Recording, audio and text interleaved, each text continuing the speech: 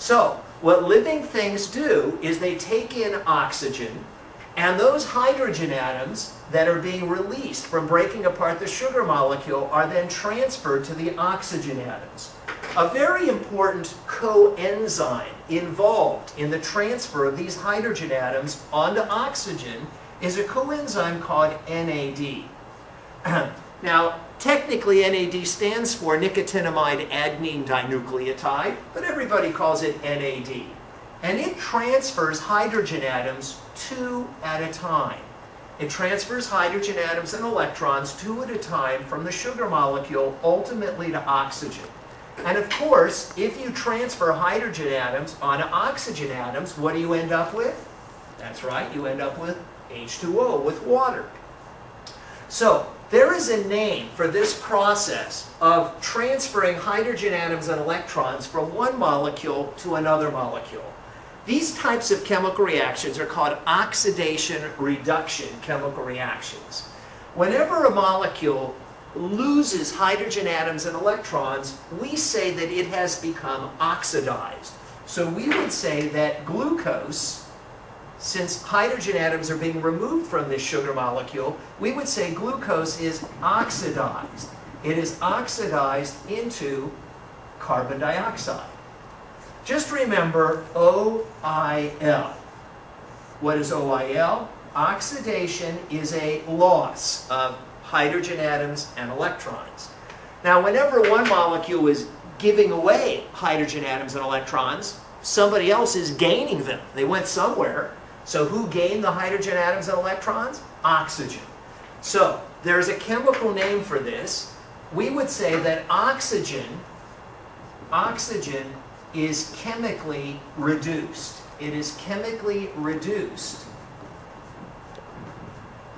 into water. Now, this term reduced has nothing to do with losing weight. It is a special technical term, and it refers to the gaining of hydrogen atoms and electrons by a molecule. To remember it, just remember RIG.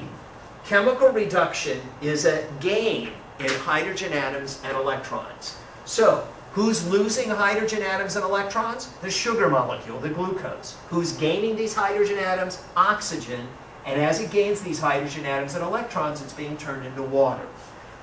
Think of oxidation as a loss of these hydrogen atoms and electrons. Reduction is a gain in these hydrogen atoms and electrons, or the expression oil rig.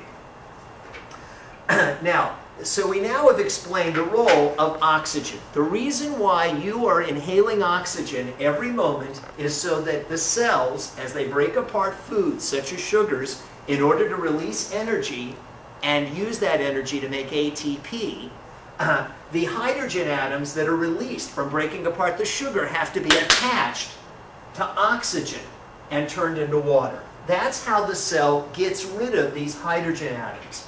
So we see that the role of oxygen is that it acts as a hydrogen acceptor. It accepts the hydrogen atoms as the sugar is broken apart. That's the reason why you're inhaling oxygen. So, in this process of cellular respiration, we see that in order to release energy, to make ATP, you must have foods, such as sugars. Without those foods, you will die, because you can't make ATP to keep all the biochemical reactions going in the cells of your body. But even if you had all the food in the world, you need one other thing. You need oxygen. Because in order to break apart the foods, and the hydrogen atoms that are released have to be disposed of somehow so that they don't kill the cell by increasing the acidity. And those hydrogen atoms are attached to oxygen, the oxygen that you inhale, and that forms water. When you exhale, you are exhaling carbon dioxide out your mouth. That is a waste product formed from breaking apart sugars and other foods in order to release energy. Now, we said that the energy that is released is going to be used to make ATP. In fact, the energy that is released from breaking apart glucose is enough energy to produce 38 molecules of ATP. 38 molecules of ATP. but that only accounts for about 40% of the energy that was released from breaking apart the sugar. What happened to the remaining 60% of the energy? It was released as heat. That heat accounts for the remaining 60%. More than half of the energy that was released from breaking apart the sugar was released in the form of heat. So let's summarize why this is such a profoundly important statement about living things and this cellular respiration process. It states that all living things must produce ATP because those are the quarters that run all the machinery in the cells of your body. Just like quarters are used in a laundromat, ATPs provide the energy, the fuel for all chemical reactions in living things. But how do you get these quarters? How do you get the ATP? You produce the ATP by breaking apart foods such as sugars and fats. As they are broken apart step by step by step, ultimately into carbon dioxide, the hydrogen atoms are removed from these organic compounds like sugars and transferred to oxygen to form water. And as the energy is released, most of the energy, more than half, goes off as heat. So let's imagine you wanted to start to run, to exercise. In order to make your muscle cells contract, in order to make them work harder, they need, what do they need? ATP. That's the fuel, that source of energy that powers your muscle cells. So in order for you to exercise, your muscle cells start breaking apart sugars at a faster rate. And you start inhaling oxygen at a faster rate so that the hydrogen atoms that are released from breaking apart the sugars can be attached to the oxygens to form water. You start not only inhaling oxygen at a faster rate, but you start exhaling carbon dioxide at a faster rate, which is a waste product formed from the breakdown of sugars.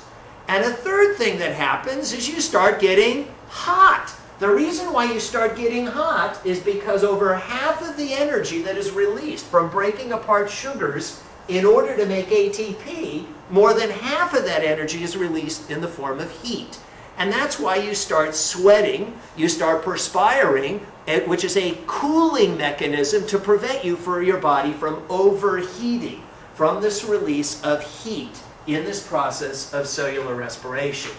Now, this process of cellular respiration doesn't occur in a single reaction. The sugars are broken apart step by step by step. Sugars cannot be broken apart in one single reaction because it would result in an explosive release of energy.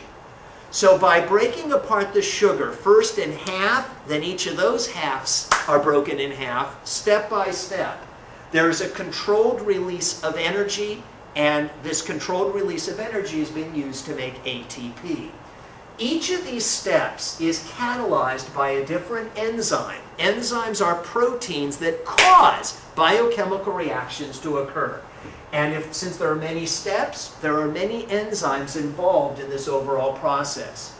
Coenzymes, which you know better as vitamins and minerals, are also involved in this cellular respiration process. The term coenzyme is appropriate. Coenzymes assist enzymes in catalyzing and causing these chemical reactions to occur very similarly to the way a co-pilot assists a pilot in flying an airplane. One of the most important of these coenzymes is this NAD, nicotinamide adenine dinucleotide, which in reality is the B vitamin niacin. Niacin is an important vitamin or organic coenzyme in the cellular respiration process, and its specific role is to transfer hydrogen atoms and electrons from the sugar molecule to oxygen, ultimately